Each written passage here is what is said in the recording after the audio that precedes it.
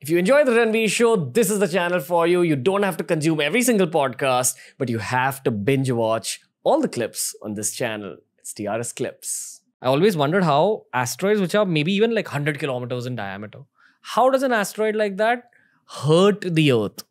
In terms of 100 kilometers is not that much when you look at the Earth's size. And then someone told me, okay, take a bullet and throw it at someone with your hand. It won't do any damage. Then put it in a gun and throw it. And then see the kind of damage it does. That's what people don't understand about momentum. That momentum is also an outcome of velocity. These asteroids are kind of surging through space at very high velocities and hitting Earth like bullets. When an asteroid hits the surface of the Earth, and there aren't too many that hit the surface of the Earth in our timelines. When was the last massive asteroid hit? I think it was somewhere in the early 20th century in Russia, somewhere in Siberia. I can think of two events. One was in 1908. 1908. It was somewhere in Siberia. I forget the name of that thing. Okay, I can't remember the name, but I'm sure you can put that on the screen. And the more recent one was the Chelyabinsk meteorite, which exploded over Chelyabinsk. It's a town in Siberia. Hundreds of buildings were damaged. Windows exploded all over the place. There was this massive shockwave that shook the entire city. And the meteor, some parts of it actually broke through the ice and hit a lake. And they were able to recover some parts of the meteorite. Yeah. Randall Carlson keeps saying that with our technologies available, we should go out there and destroy these meteors, which are kind of on collision course with the Earth. Because if we actually put our time and resources towards it, that technology is about 10 years away, which is not that long.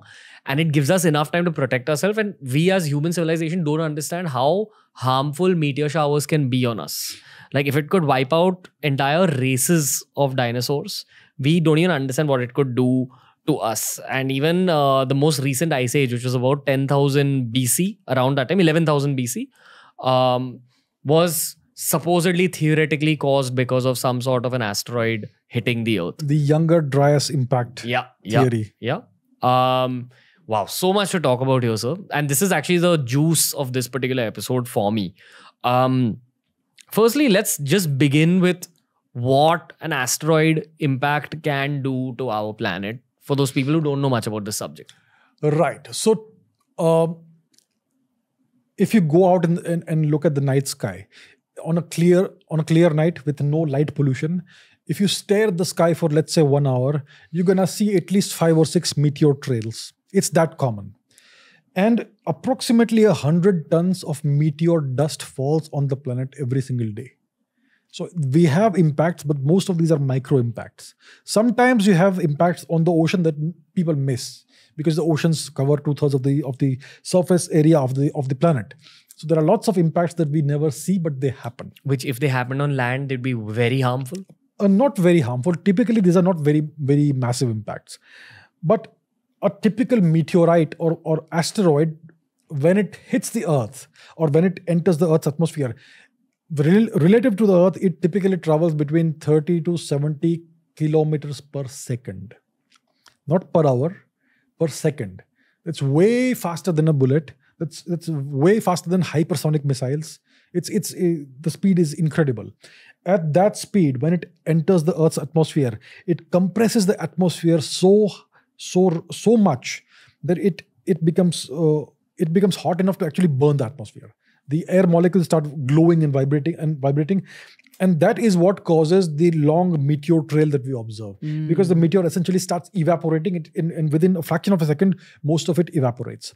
Now, if it is large enough, the meteor may get so superheated that instead of evaporating in a long streak, it evaporates all of a sudden in an explosive explosion. Like a bomb. Yeah, it's like a nuclear bomb in the sky, depending on the size. And some of these are so big that they actually impact the Earth. While they are in that bomb state. Yes, there is an explosion, but some part of it does impact the Earth. Now, if a meteor or if an asteroid is, let's say, 10 meters wide, that's what gives rise to the Tunguska kind of event, 1908.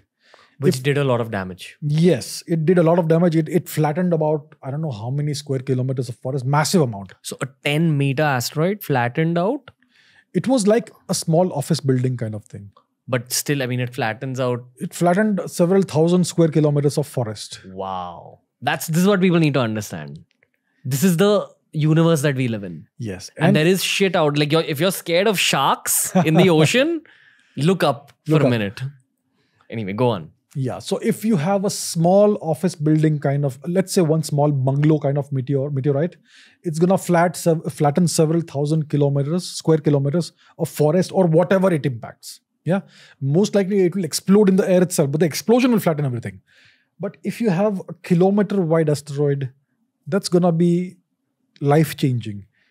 The asteroid that hit the Yucatan Peninsula of Mexico, the Chicxulub asteroid, was approximately 10 kilometers in diameter, between 8 and 10 to 12 kilometers in diameter. The effect of that impact was incredible. The crater is more than 130 kilometers in diameter. The impact crater.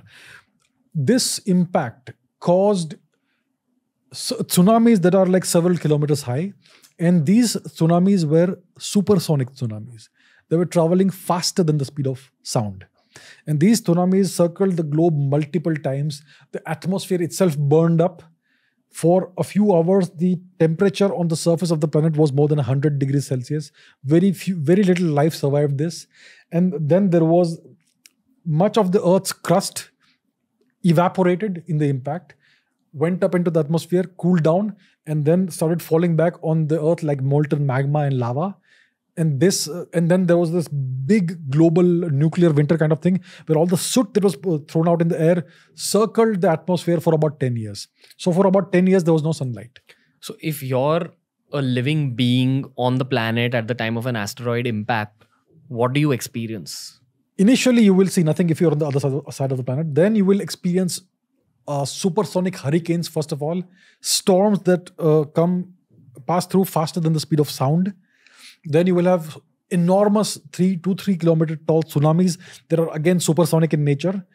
Then, of course, the temperature will rise very fast, maybe more than 100 degrees Celsius. So unless you got very thick skin or you can burrow deep down under the ground, you're going to perish in that. Yeah. Then there will be the ensuing nuclear winter, which means for a decade or so, there's going to be no sunlight. So all the vegetation will die out. If the vegetation dies out, whatever life has survived, animal life has survived, most of it will die out because if there's no vegetation, the herbivorous animals die. If the herbivorous animals die, the carnivorous animals die. So very little survives out of this. Thank you for watching. Our team spends a lot of time curating playlists just for you. So make sure you check out all the playlists that we've created on TRS Clips if you want to speed up your learning process.